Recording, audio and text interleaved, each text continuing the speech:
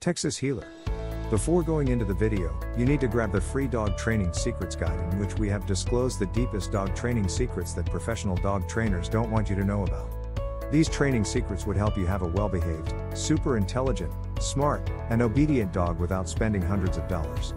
So make sure to check the first link in our description to the free video series guide. Now let's get into today's video.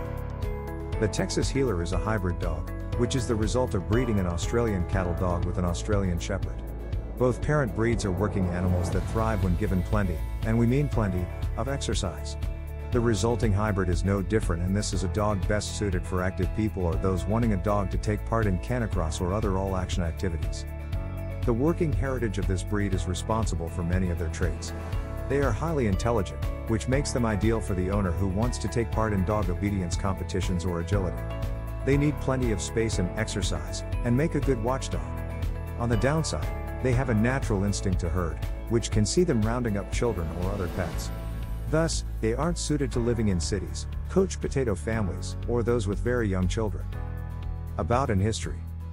The Texas Healer is thought to have originated in Texas, hence the name. The first ever Texas Healer registered with the Dog Registry of America was logged down in 1970 by Lucy Guinness. However, there is little more information about their origins than this, so let's take a look at the origins of the parent breeds. The Australian Cattle Dog. As the name of the Australian cattle dog suggests, these canines were used to herd cattle on ranches. Their ancestors were imported from England, but whilst their herding abilities were second to none, they were ill-equipped to deal with the harshness of the Australian outback. To increase the toughness of the dogs, they were bred with the native dingo. The results was a dog with a blue merle coat, which earned them the nickname Blue Heeler after their color and the way they nipped at the cattle's heels. This name struck a chord, and it took off as the Australian cattle dog's affectionate nickname. At the end of the 19th century, Robert Koleski began breeding and showing the Australian cattle dog, which drew attention to the breed outside of farming circles. However, it took until 1980 for the breed to be recognized and registered by the American Kennel Club. The Australian Shepherd. Meanwhile, and somewhat confusingly, the Australian Shepherd emerged as a distinct breed in America, rather than Australia. It's likely they originated from Australian-born collie-type dogs imported into the US. Again, they were working dogs with a job to do herding cattle on western ranches. Their blend of skill and toughness made them ideally equipped for the challenge. The popularity of the Australian Shepherd peaked alongside the success of Western movies at the cinema in the 1950s. However, it took until 1993 for the breed to be officially recognized as such. Appearance. A medium-sized dog, the Texas Healer is an athletic, well-proportioned dog. Both parent breeds can have a merle or mottle coat pattern, which is also shared by their hybrid. The coat is of short to medium length and is both soft and smooth. Colors may vary and include blue merle, blue ticked, or black, whilst white or tan patches on the paws and legs are not unusual. However, the cattle dog usually has prick ear, whilst the Australian Shepherd has folded, rosebud ears. The Texas Healer errs toward the prick ears of the former. Character and temperament. The Texas Healer is an intelligent fellow, as you would expect from a dog whose distant ancestors herded cattle in the outback. They are more than able to think for themselves, which may get the better of the less experienced owner. The Texas Healer's heritage is one of herding and rounding animals up, which is the position they default to in a number of situations. When and how the dog displays these skills can be inappropriate at times, such as herding up children or other pets. Bear in mind that part of their herding method is to nip at heels, which could be distressing for the child and cause the dog to be inappropriately labeled as aggressive. They are also dogs that are prone to being protective, as expected from their working ancestry. On the plus side, this makes him a good watchdog, but on the minus, it can make them distrustful of strangers. Thus, early socialization of the pups is essential if they are to be companion dogs rather than working animals. Trainability. The Texas Healer is highly trainable and responds well to training. Their ability to listen, learn, and respond makes them a great match for the person who wants to take training to a competitive level. The method of training is important. To use harsh dominance-based methods could result in increased anxiety for a Texas Healer, which could manifest as fear biting. Thus, the encouragement of reward-based training matches the Texas Healer perfectly, since it teaches the dog to think for themselves and make the right decisions when given a command by their owner. Health. As a relatively young breed, there is little data about health issues specific to the Texas Healer.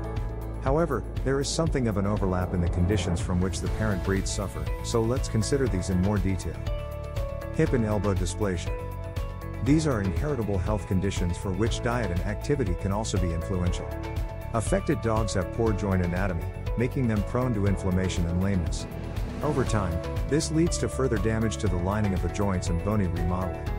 Mild cases can be kept comfortable with regular pain relief, but those more seriously affected need corrective surgery. Collie eye anomaly, CEA, and progressive retinal atrophy, PRA. It is a sad fact that many breeds with collie blood in them, remember those distant Australian ancestors, imported from England, are prone to eye problems. A group of conditions that lead to early blindness in collie breeds is well recognized and, as a result, has the moniker of collie eye anomaly.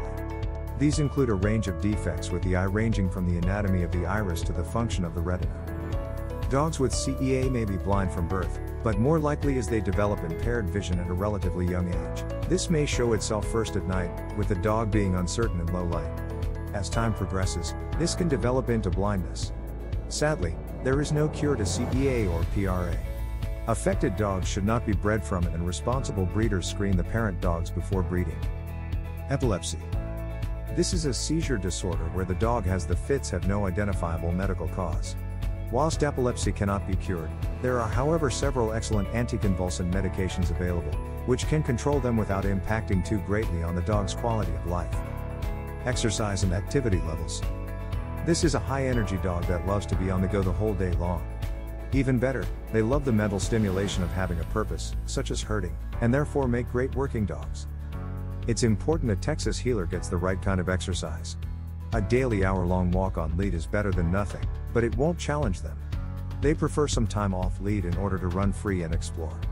Hence, once again why they make great dogs for the active person with a love of hiking and the outdoor life. Grooming. Whilst the coat of the Australian cattle dog is coarse and low maintenance, the coat of the Australian Shepherd is much softer and silky.